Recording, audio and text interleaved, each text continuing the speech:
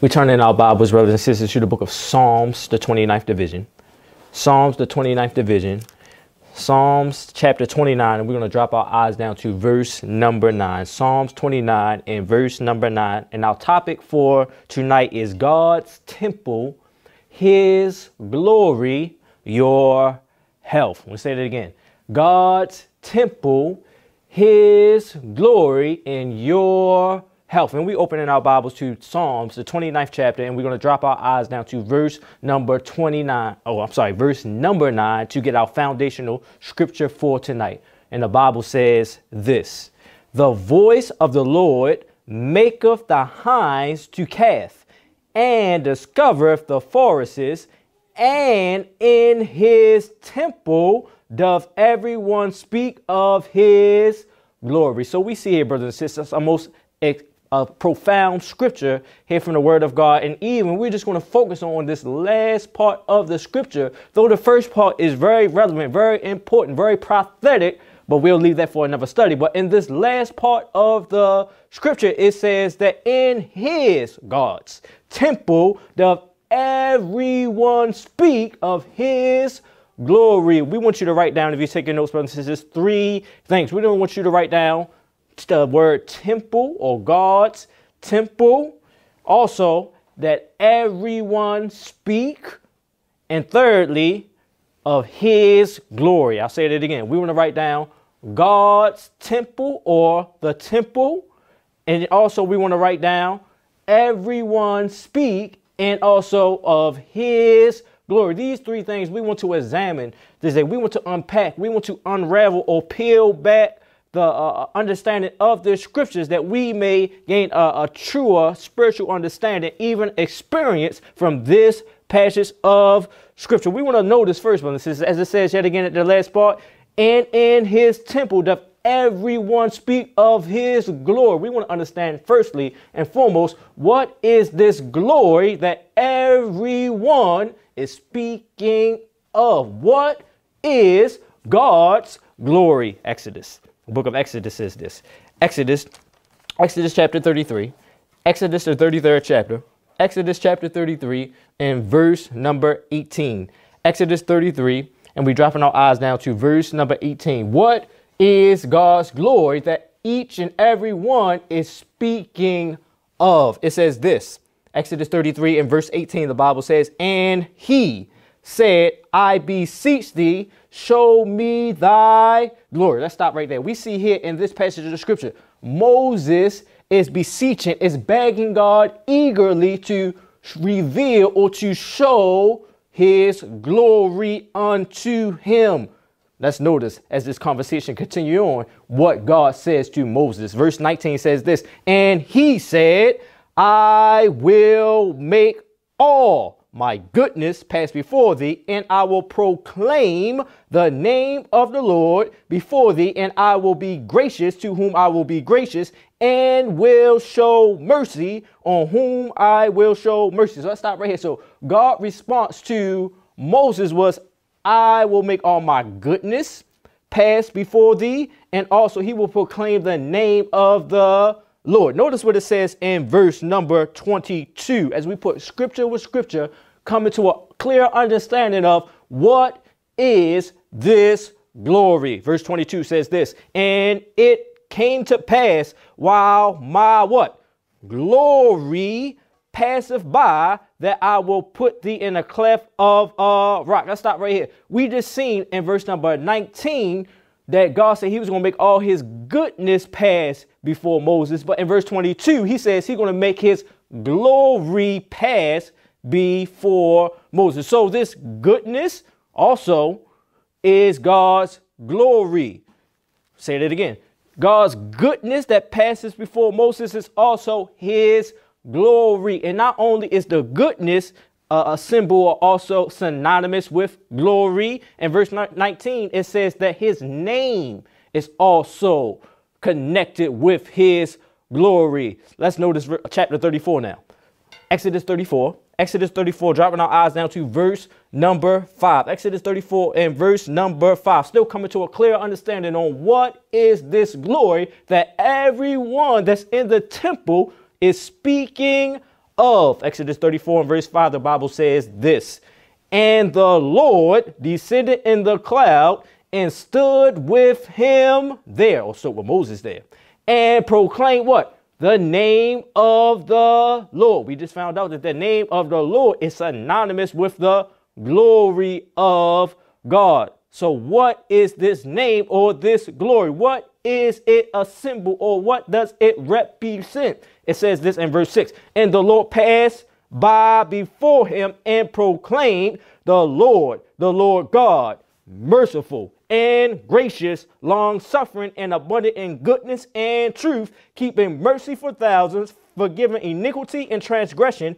and sin, and that will by no means clear the guilty, visiting the iniquity of the fathers upon the children and upon the children's children unto the third and fourth generation, brothers and sisters. So we see here from this passage of scripture in Exodus 34, verse 5 through verse number 7, that God proclaimed his name, or he made known his glory. What was his name, or what was his glory that he was proclaiming to Moses? It says that his name or his glory was the Lord God, or merciful, gracious, long-suffering, abundant in goodness and truth. What are these things? These things are God's character. These things are God's character. So God's name, God's glory, God's goodness is his character, brothers and sisters. It is his character. So as we come back and draw back to our minds in Psalms 29 and verse 9, when it says that in his temple does everyone speak of his glory, it's actually talking about individuals speaking of God's character. Amen. God's character. So we just looked at this understanding of the glory of God, or which is, I should say, the character of God. But we want to continue to unfold this scripture as we just looked at the glory. We now want to look at everyone speak. What does it mean that everyone in God's temple is speaking of his character? How do we interpret this? What saith the scriptures about everyone is speaking of this? What is this called? Psalms chapter 50. Psalms the 50th division. And it shows us and it expounds even more clear on what these things mean. In Psalms, the 50th division, Psalms is the biggest book in the Bible. If you turn to the middle of your Bible and open it up, you should find the book of Psalms. We're looking for Psalms, the 50th division, and we're going to drop our eyes down to verse number 7. Psalms 50 and verse number 7. We're looking at now this part of everyone speaking of this glory. We just found out that the glory is the character of God, but we're looking at this idea now of everyone speaking of this glory. What does it mean that everyone spoke of this? It says this in Psalms, the 50th division, in verse number 7. The Bible says this: hear, O my people, and I will what? Speak. O Israel, I will testify against thee. I am God, even thy God. We see something very amazing here, brothers and sisters. We see connected to speaking is testifying. I'm going to say that again. Connected to speaking is testifying. So when one individual speaks, he is also testifying of something. Let's add another scripture to this. John. What book did I say? John, the 3rd chapter. John chapter 3. Let's get the words of our Savior, Jesus Christ. In John, the 3rd chapter, and we're going to drop our eyes down to verse number 3. You have the book of Matthew, Mark, Luke, and John. We're looking for John, the 3rd chapter, and we're dropping our eyes now to verse number 11. Because when we look at individuals speaking, they are actually testifying. They are bearing witness of something. These individuals that are in this temple or in God's temple, and they are speaking of his glory or his character, they are testifying of God's glory and his character. Don't take my word for it. Notice what it says here in John chapter 3. John 3 and verse number 11. The Bible says this: verily, verily, Christ says, I say unto thee, we speak that what we do know, and testify that we have seen, and receive not our witness. But we see here, brothers and sisters, yet again, connected to speaking it's also testifying. So when it says that all these individuals in the temple, or everyone in the temple, speaks or testifies of God's character, brothers and sisters. They testify of God's character. All right. I hope we still all going along smoothly right now. I hope it's clear unto you as we start to pick up and go a little bit deeper. It says this, or I should say this, or ask this question. How can these individuals testify of God's character? I'll say that again. How can these individuals testify of God's character? Matthew. Let's turn to the book of Matthew now. Matthew chapter 12. Matthew, the 12th chapter, explains this very clearly for us. Matthew chapter 12. And we're going to drop our eyes down to verse number 34. Matthew chapter 12. And we're dropping our eyes down to verse number 34. And our question is yet again, how can these individuals testify of God's glory or of his character? It says this in Matthew 12 in verse number 34. It says, "O generation of vipers," Christ speaking, "how can ye, being evil, speak good things? For out of the abundance of" what? "The heart, the mouth speaketh." We see here, brothers and sisters, from this passage of scriptures, that out of the abundance of the heart, or the mind, the mouth speaketh. It continues on, it says this in verse 35. "A good man out of the good treasures of the heart bringeth forth good things, and even evil men out of the evil treasure bringeth forth evil things." So it's talking about those who have the character of God in their hearts, in their minds. They're allowing God every single day to write upon their hearts the law of God, the character of God. Therefore, they can testify or bear witness. They can speak of God's glory or his character in his temple. They have it in their hearts, brothers and sisters. It's in their hearts. They have experienced true heart religion, brothers and sisters. It's not a false pseudo religion, not a false pseudo experience. They know Jesus for themselves. Their characters, their lifestyles have been changed. Christ has given them victory over faulty characters. They have given them victory over drinking, have given victory over fornication, have given victory over all the things of this world. They are gaining day by day a deeper experience, deeper yet, brothers and sisters, as the song says, deeper yet. They are gaining a deeper experience in Christ day by day, and they are basically pressing on the upward way. New heights they're gaining every day. Brothers and sisters, they have this experience with Jesus Christ, and they are overcoming. They have the law written in their hearts and in their minds. That's why they can testify of it. When you speak about this testifying, brothers, it's just not only per se speaking verbally out of the mouth, but it's verbally how you live. You say, what? Look at 2 Corinthians. 2 Corinthians chapter 3. 2 Corinthians chapter 3.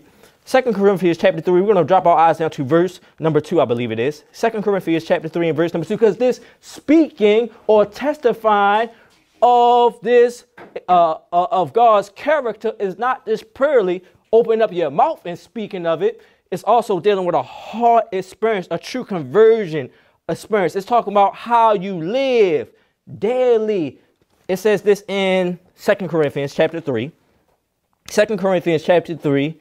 And verse number, I'm going to start with verse number 2. 2 Corinthians chapter 3 and verse number 2, as we look at this understanding yet again on how these individuals are able to testify or bear witness of God's character, because the law is written within their hearts and is lived out in their life. Therefore, their lifestyles testify, bear witness, or speak of the character of God. It says this in 2 Corinthians chapter 3 and verse 2. "Ye are our epistles written in our hearts, known and read of all" what? Men. He said ye, because an epistle, if an individual don't know, an epistle is a letter. Just as this book of Corinthians was a written letter by Paul's hand. As he wrote this letter, as we're going to find out, with ink, we're going to find out that God desires to write his character, yea, even his law within our hearts, that our lifestyles may testify or bear witness, that all men can see the glory of God by how we live. It says this in verse 2 again. Ye are our epistles, written in our hearts, known and read of all men. For as much as ye are manifestly declared to be the epistle of who? Of Christ, ministered by us, written not with what? Ink, but with the Spirit of the living God, not in tables of what? Stone, but in fleshly tables of the heart. Brothers and sisters, God desires to write the law yet again in our hearts by his Spirit, that our lifestyles, that we will be known and read by all men. Without saying a word, we walk into a room, an individual could look and see that we have the character of God by how we walk, how we talk, how we dress, brothers and sisters, how we treat one another. They can see that this individual is a child of the true and living God, a true and living God. So every one of these individuals that are in God's temple not only can speak verbally by their mouth and basically speak about the character of God because it's written in their heart, but they live it in their daily life, that you can see it without them saying a word. Amen. Amen. Now let's look, brothers and sisters. Now we want to look and transition now as we looked at this understanding of God's glory, which is his character. We just looked at these individuals that speak of his glory or testify of his character by word and also by deed, or how they live their daily lifestyle. We want to look at this understanding of the temple now. This understanding of the temple as we turn to the book of Luke. Luke 19. What book did I say? Luke chapter 19. Luke the 19th chapter. And we're going to drop our eyes down to, matter of fact, we're going to come back to Luke. Let's go to Mark. Mark 14. Let's try that one first. Mark 14. The second book of the New Testament. You have the book of Matthew and the book of Mark. Mark 14, and we're going to drop our eyes down to verse number 49.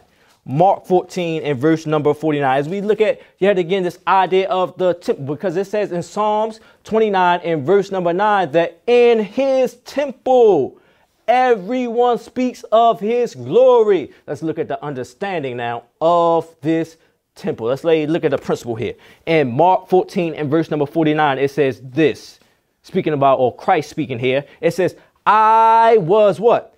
Daily with you in the temple. What was Christ doing in the temple? Teaching, and ye took me not, but the scriptures must be fulfilled. I want you to notice, you're probably turning or going in your mind right now, why are we looking at this scripture? What does this scripture have to do with anything? I want you to notice in this scripture yet again, it says Christ was daily in the temple doing what? Teaching. So Christ is daily in the temple teaching. Keep that in mind. Let's look at Luke now. Luke 14. I'm sorry, Luke 19. What book did I say? Luke 19. Luke 19, and we're dropping our eyes down to verse number 47. Luke 19, as it basically says the same thing here as we put another principle. We're looking at this idea of the temple now. Luke 19 and verse 47. Luke 19 and verse number 47. Amen. Once you get there. Amen. Luke 19 and verse 47. Amen. Luke 19 and verse 47, the Bible says this, and he, talking about Christ, taught how often? Daily in the temple. Let's stop right there. So we see here yet again that Christ taught how often in the temple? Daily. So Christ is teaching daily in the temple. Question: what is Christ teaching in the temple? What is Christ teaching in the temple? He's daily in the temple teaching, but what is he teaching? Luke chapter 20 and verse 1 lets us know. Luke 20 and verse number 1, the Bible says this. And it came to pass that on one of those days, he, talking about Christ, taught the people in the temple and preached the what? Gospel. So let's stop right here. So Christ is teaching what in the temple? The gospel, brothers and sisters. The gospel. We see here a most essential truth that Christ was daily in the temple teaching or preaching the gospel. Preaching and teaching the gospel, brothers and sisters. Now, this is about to get very, very interesting now. As we transition in the message, Christ taught how often in the temple? Daily. What did he teach in the temple? The gospel. He taught the gospel in the temple. Let's notice something now. 1 Corinthians chapter 6. 1 Corinthians chapter 6 and verse number 19. Someone should know where I'm going now. 1 Corinthians chapter 6 and verse number 19. 1 Corinthians chapter 6, verse number 19 and verse number 20 for those who taking notes. 1 Corinthians chapter 6 and verse 19 to 20, the Bible says this. What? Know ye not that your body is the what? Temple of the Holy Ghost, which is in you, which ye have of God, and ye are not your what? Own. For ye are bought with a what? Price. Therefore, glorify God in your body and in your spirit, which are who? Which are God. So we see here from this passage of scripture that also the temple is just not the literal building when God's people dwell together and come together to worship him. But the temple is also a symbol or a replication, I should say, of our bodies. So if that is the case, if the temple is, matter of fact, you can write in your notes also, 1 Corinthians 3, verse 16 to 17. We don't have to go there, which basically says the same exact thing. These temples are God's, or I should say the temple is our body. The temple is what? Our body. So the principles we just learned from the book of Luke and the book of Mark says that Christ taught how often in the temple? Daily. He taught daily. What did he teach in the temple? He taught the gospel in the temple. So could it be, brothers and sisters, that in this temple, our human bodies, that Christ is daily teaching us the gospel? You missed that. Every single day, daily, Christ is in the temple teaching the gospel. So daily, we can study the body and find the gospel being preached unto us by Christ. So, do you believe that, brothers and sisters? Yet again, this body, as we study anatomy and also physiology, we can see the principles of the gospel being taught to us by Christ in these human bodies. All right. They got quiet there, brothers and sisters. As we look at each cell, at each tissue, at each organ system, they are all in our bodies teaching the what? The gospel. They are all teaching or testifying of God's glory. When it says that every one of them, Psalms 29 and verse 9, says every one of them is what? Speaking of his glory or speaking of God's character. Every cell, every tissue, every organ system in our body is speaking, is testifying of God's glory right in these human bodies, brothers and sisters. In Psalms 139 and verse 14, the Bible says, I am fearfully and wonderfully made. Brothers and sisters, we are fearfully and wonderfully made. These bodies are teaching us the gospel, brothers and sisters, from the most leastest element, the most leastest unit, even the human cell is preaching the gospel unto us. Christ is there teaching, but the question is, are we studying? Are we hearing? Are we learning from the gospel that's been taught right in our human bodies, brothers and sisters? Right in our human bodies. Let's turn to the book of Job as we go just a little bit deeper. The book of Job. What book did I say? Job 38. Job, the 38th chapter. Job chapter 38. And we're dropping our eyes down to verse number 36. Job 38 and verse number 36. As we just go a little bit deeper in this understanding of the gospel of health, even from these temples. That's why the title is God's Temple, His Glory, Your Health. Right here, even in our bodies. We're in the book of Job 38. Job 38, and we're dropping our eyes down to verse 36. Job, the 38th chapter, and we're dropping our eyes down to verse 36. Look at this most amazing passage of scripture here. Job 38 and verse 36, the Bible says this: who have put what? Wisdom in the inward parts, or who have given understanding to the what? Heart. All right. So we see here, brothers and sisters, that wisdom is put where? In the inward parts. Wisdom, God has placed this wisdom in the inner parts, even in our inner body. In each cell, each tissue, each organ system, God has placed wisdom in them that they may carry out their functions to keep you and me alive right now. Let's add something else to that, because we see that wisdom is put where? In the inward parts, or in the body. In the what? Body. In the body. Let's look at Jeremiah now. What book did I say? Jeremiah. Jeremiah chapter 31. Jeremiah, the 31st chapter. You have the book of Isaiah and then the book of Jeremiah. Jeremiah 31. And we're dropping our eyes down to verse number 3. I'm sorry, verse 33. Jeremiah 31 and verse number 33. Jeremiah 31 and verse number 33. As we put this another, scripture to this understanding, because we just found out in the book of Job 38 that God has placed wisdom in the body. But not only has he placed this wisdom in the body, or even in the cells and organs and the various systems that we have in our body, he placed something else there that tells us right here in Jeremiah 31. Jeremiah 31 and verse 3, the Bible says this.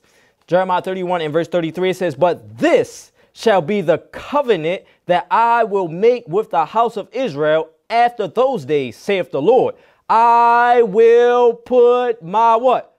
Law in their inward part. All right, so we see here that God will place his law in their inward parts. So not only did God place wisdom in the inward parts, but he also placed his law in the inward parts, so in the human bodies. And if we were able to study the human body, we could see this wisdom in this law. You know what this wisdom and this law that is placed together in the human body, yeah, even in the human cell, is called the DNA. It's called the what? DNA. It's called the DNA. The DNA has every function, have everything that you need in each and every cell. The DNA tells your body what to do, how to do it, when to do it, and it knows all the functions of the body. So not only does it have the wisdom to tell this cell or that cell what to do and what time to do it, but also, brother and sister, it has set laws. For example, because it's something in the human cell, as we look at the human cell just for a moment, it's something in the human cell, brothers and sisters, that's called cell reproduction, or cell duplication, let's say. Cell duplication in scientific terms is called mitosis. It's called mitosis, where an individual cell, after a certain amount of time, basically duplicates itself. For example, say if you had a cell after, 21 days, every 21 days, a cell is to basically duplicate itself or multiply itself. And what basically lets that know it's time to, or let that cell know that it's time to multiply itself, is the DNA. The DNA tells it, 21 days is up, is a law that every 21 days the cell must be multiplied. The DNA has that information. The DNA has that wisdom to basically help the cells to duplicate itself.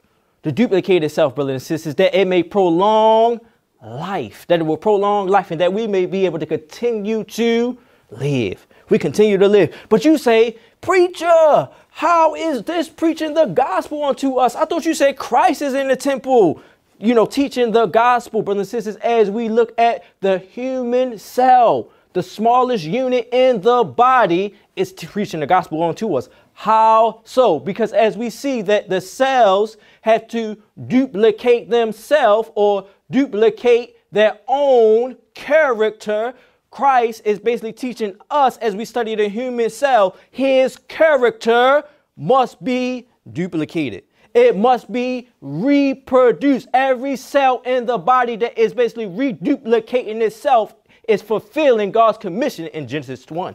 Genesis chapter 1. Let's look at it. Genesis chapter 1. Genesis 1 and verse number 26. Genesis 1 and verse number 26, brothers and sisters, our body is still obeying the commandments of God. Brothers and sisters, everything else but man seems to be in rebellion against the commandment of God. But even our bodies, if we would study anatomy and physiology, our body is showing us true obedience to the will of God, brothers and sisters. It's showing us, if we would but study the Bible, the body, it will show us the principles of the gospel, brothers and sisters. It says this in Genesis 1. Genesis 1 and verse 26, the Bible says, and God said, let us make man in our image after our likeness, and let them have dominion over the fish of the sea, and over the fowl of the air, and over the cattle, and over all the earth, and over every creeping thing that creepeth on the earth. Upon the earth. Verse 27, God created man in his own image. In the image of God created he him, male and female created he them. Verse 28, notice this. It says, and God blessed them and said unto them, be what? Fruitful and multiply and replenish the earth and subdue it. So we see here from this passage of scripture, pardon.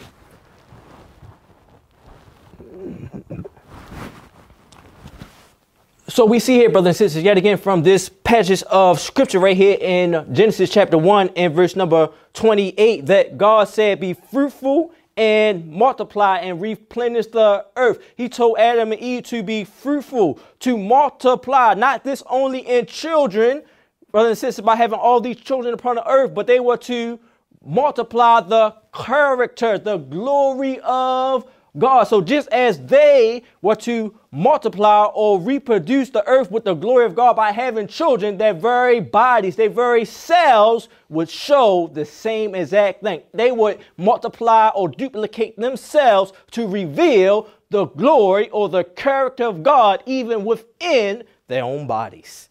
Brothers and sisters. This is Christ daily teaching us even from our human bodies. But many of us are like this passage of scripture we're going to look at here. Let's look at the book of Zechariah. What book did I say?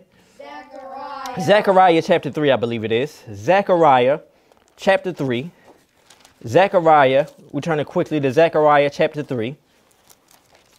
Zechariah chapter 3, I believe this the scripture. Zephaniah chapter 3. Zephaniah chapter 3, and we're looking for verse number 4. Zephaniah, the book before Zephaniah is the book of Habakkuk. And the book after Zephaniah is the book of Haggai. We're looking for Zephaniah chapter 3, and we're going to drop our eyes down to verse number 4, because while our bodies is teaching the character of God by every cell, while every member that's in the body is testifying or speaking of the glory of God, many of us are not taking hold of it. Many of us have no recollection, no understanding that the body is teaching us the gospel, brothers and sisters. We're not even taking care of these bodies. Many of us are, even as this text says here in Zephaniah chapter 3 and verse number 4. The Bible says this in Zephaniah 3 and verse number 4. The Bible says this. Her what? Prophets are light and treacherous persons. Her priests have what? Polluted the sanctuary. They have done violence to the law. They have done what to the law? Violence. Now, time out. God placed the law where? In the inward parts, even in the cell. So if these priests, who were basically the leaders of the sanctuary, were basically the leaders of the temple, did violence to the law, are we not priests of our own bodies? Are we not in charge of these bodies that are not our own? But are we, like these priests, doing violence to the law? What law? The law of our DNA. The law of our DNA, brothers and sisters. Are we, by our habits, by eating, by drinking, by dressing, by our various lifestyle, doing or violence to our DNA, brothers and sisters? Have we altered the law within our bodies? You say altering the law within our bodies, brothers and sisters. Even when you look at this text right here, this is a most important text. Even when we look at the understanding of the bodies, on even when things go wrong, how disease come in. You know what cancer is? This is a perfect text for cancer, brothers and sisters. Because you know what cancer do? Cancer alters the DNA. It changes the law in the DNA. So if a cell had to duplicate itself every 21 days, if that was the proper way of doing things, when you have a cancerous cell or a tumor, basically the DNA is altered and changed, and that cell that should duplicate itself every 21 days now duplicates itself every 2 days. And basically what you have in the body is a bunch of cells that have basically multiplied themselves because their law or the DNA has been changed. They have no function or anything to do, but yet again, they're stealing away nutrients. They're stealing away water. They're stealing away oxygen from your cells who are working to do and to prolong life, brothers and sisters. Are we placing our bodies in a condition where we are doing violence to the law? Well, we are basically laying the foundation for cancerous cells in our bodies, brothers and sisters. In our bodies. In our bodies. We must take care of these bodies. Because the Bible says in 1 Corinthians chapter 10 and verse number 31, whether therefore you eat or what? Drink or whatsoever you do, you must do all to the glory of God. All must be done to the character of God, brothers and sisters, that we may have healthy bodies, that we, by God's grace, can stand and meet him when we have to give account yet again for these bodies. But getting back on to the topic, brothers and sisters, we see the gospel being preached from the human bodies, from our human bodies. But yet again, as we come to a close now, Matthew 26, the 26th chapter. Let's just get ready to wind down here. Matthew 26, and we're dropping our eyes down to verse 55. Matthew 26 and verse number 55, because Christ is daily teaching in the temple. He's daily teaching in our bodies. Yea, even the gospel of health. But many of us are ignorant of these things. Many of us have no idea. Many of us take no time to understand, where, how our body operate, or, even where certain organ is. Someone say, where's your kidneys? You say, up here. My kidneys up here. Kidneys up here. Where's your large intestines? It's down here. It's down there. Brothers and sisters, we have no idea where the organs are in our body. Have we taken time to study the physiology of the body? Yea, even that God's Spirit will enlighten our minds to preach the gospel unto us. Matthew 26 and verse 55 says this. Matthew 26 and verse number 55, the Bible says this in closing. In that same hour said Jesus to the multitudes, are ye come out as against a thief with swords and staves for to take me? I said, how often? Daily with you in the teaching, and ye laid no what? Hold on me, brothers and sisters. Jesus is verily teaching the gospel, preaching in your temple even right now. But the question is, are you taking hold of him? Are you taking time out to study the human body, yea, even to understand the gospel of health and show you the plan of salvation from your own body that you will be safe? Are you taking hold of these spiritual principles of the gospel from the human body today? Many are not taking hold of him, but many will, by God's grace, we pray. We're going to close here in Psalms 107. Psalms 107 is our closing text here. Psalms, the 107th division. Psalms 107 and verse number 43. Psalms 107 and verse number 43, to those who are wise, to those who will basically take up this understanding of God's temple, his glory in your health. Those who would basically surrender their hearts and minds to the truth of God's word, yea, even unto his health message in these last days, that these temples may be fitted to meet God in peace. And Psalms 107 and verse 43, the Bible says this: whoso is wise and will observe these things, even they shall understand the loving kindness of the Lord, brothers and sisters. So whoso is wise? Are you wise, brothers and sisters? Are you wise? If you are wise, you will start to examine yourselves, literally. Examine yourselves, both spiritually and physically, that God may do a work from within and from without, brothers and sisters. This is our hope. This is our desire, that you will surrender all to Christ and even take hold of his gospel of health principles taught from your own body. Let us close with a word of prayer. Our Father, who art in heaven, we thank you, Father, for this understanding of your gospel, even from our bodies, your temple, your glory. But you want to bring physical, yea, even spiritual health in these bodies. We pray, dear Lord, that you would quicken our minds and our hearts, that we would reach out our arm of faith to take hold of you and apply these principles to our daily life, that you may save us and use us to be a witness to all others. This we ask and pray in Jesus Christ's worthy name. Amen. Amen.